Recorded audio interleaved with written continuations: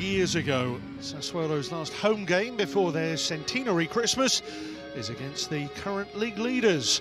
Sassuolo with the potential to record their best ever season, with Milan's resurgence powering them to the summit in Serie A.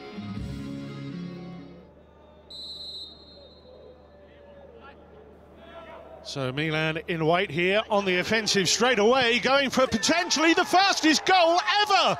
What about that for a start? Well, Rafael Leao, 2 goals for him at the start of October, a breathtaking start. No Ibrahimovic, no Rebic, but Rafael Leao fills the void.